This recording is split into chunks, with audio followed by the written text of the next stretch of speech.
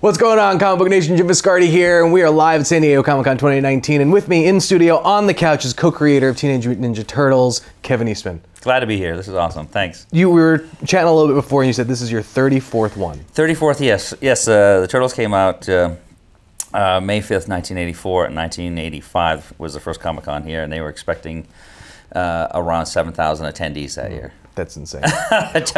This building wasn't even here then. You can only imagine, like, for someone who has been on a ride, not only with your own creations, but to see the industry sort of grow and spawn, around it has got to be pretty mind blowing.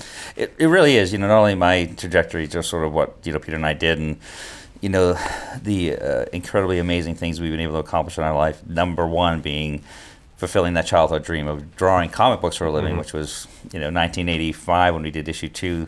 From that point on, we could support ourselves drawing comic books, and have done that ever since. But just to watch our industry grow into the just awesome powerhouse of pop culture, incredible. You walk around this Comic-Con, it sums it all, because it is the happiest place on earth for me and most of the people here, because everything we've ever dreamed about and enjoyed in our life is right here, happening right now. So when you're not doing a ton of press, on any given day of the show, what are the things that you like to do most, coming to the con? Like, is it the glad handing with fans? Is it you shopping, or all of the above? And and I love I love meeting the fans, because I do. I feel like I have the best job in the entire universe, because I have the best fans in the entire universe. I really do. It's like, without them, I couldn't get up every day, have my coffee and sit down and start drawing, and that's what I do pretty much every day. But if I wasn't meeting them and hanging out with them, I'd be in line waiting with them to see something else, or prowling the aisles looking for something weird, bizarre, cool, or something I've been hunting down to add to my toy shelf. Like, and so I really, I do love there's something about a Comic-Con and in general, and I've done, goodness, over 35 years, we've done a lot of them, and but it's just the feel, the smell, the people, the camaraderie, it is the happiest place on earth for all of us. I love it. That's great. We have to talk about the breakout smash hit, Jennika. Yes. How long was she kind of in the works for you? Because she's the character has been in the books for a bit, and then obviously her turn into a turtle is the big thing that took everyone by surprise. But that moment in particular, like where did that come from, and to where we are now? It's great.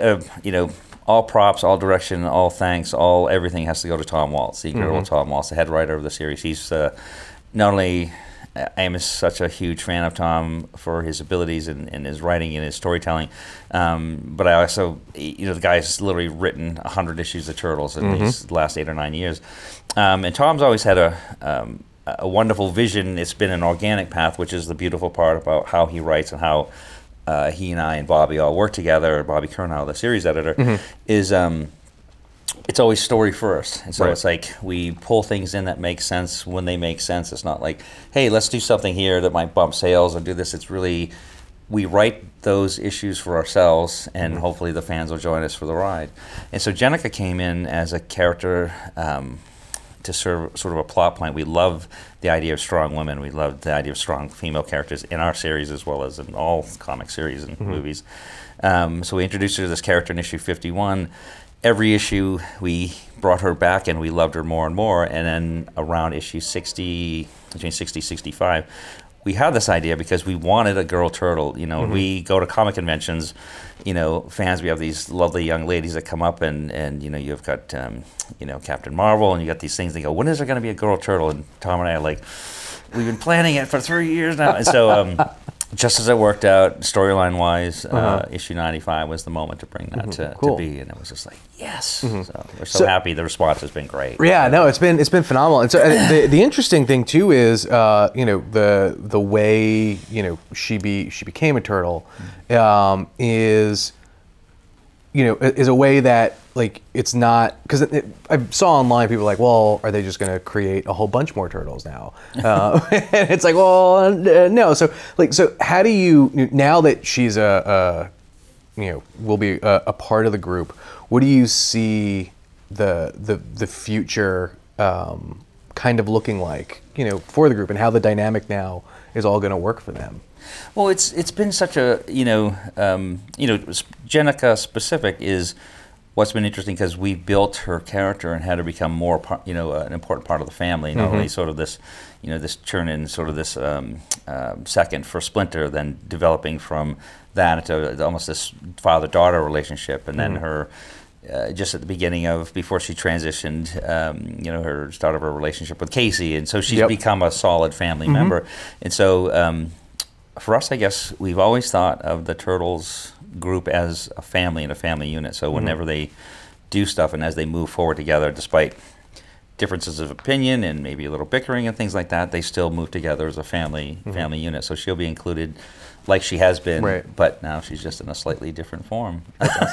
What was there any discussion with you and Tom on her color, the bandana color? That was, again, Tom. It's like I can't say enough about the vision that he has for this stuff. I feel like, and I always say, like, if we're riding in a car, Tom's in the driver's seat, Bobby's riding shotgun, and I'm in cheerleading in the back. We all sort of come up with this directional stuff, but it's really Tom's lead. And because of Jenica's original design and her blonde hair, he wanted that yellow bandana. That was really his thought from the beginning. So I was like, yeah, that works. Nice. There has been a overwhelmingly awesome amount of Turtles merchandise. Yes. I grew up with the Turtles. I remember having all the figures and stuff as a kid. What is your favorite thing that you did not expect Turtles to show up on? Oh man, that's it's funny because it's there's been a lot of different stuff. I got turtle socks on I was giving for the show, which is awesome. No, but I guess I always go back to the toys almost immediately, because to me that was a big thing when I was a kid. I loved, like we all did, playing with toys. Right. But toys based on your own characters in this universe you created. I mean, I go to Android, Krang, Body, some of the stuff that came out of the cartoon show. It's funny because I always think fans always ask, what's the grossest turtle thing ever made? And I always think of at one point they made these those Hostess sort of half moon pie thing.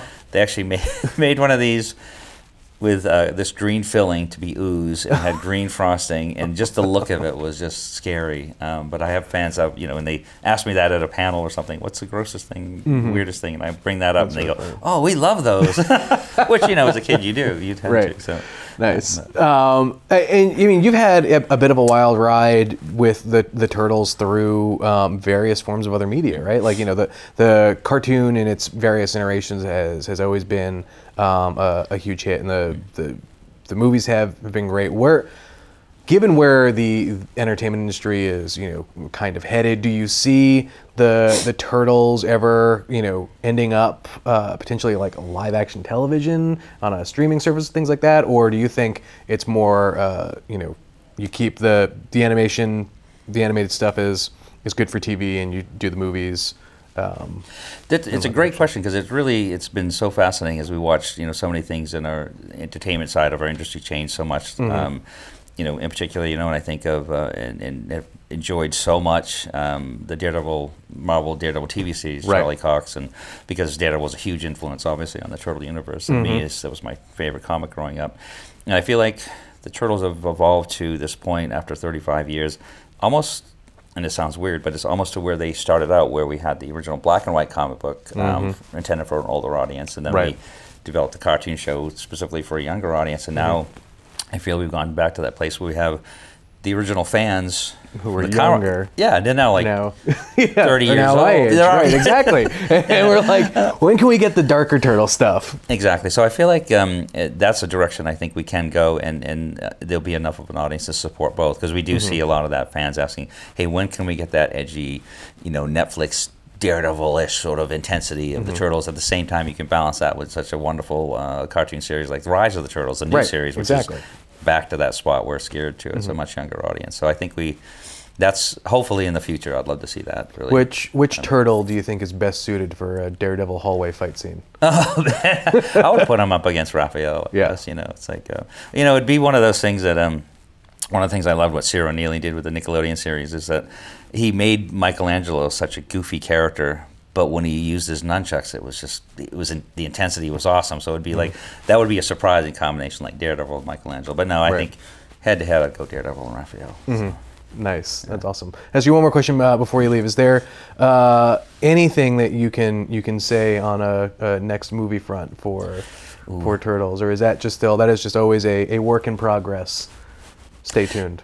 Stay tuned. It is a work in progress because the experiences and sort of the fans' reactions, plus and minus to the 2014-2016 movie.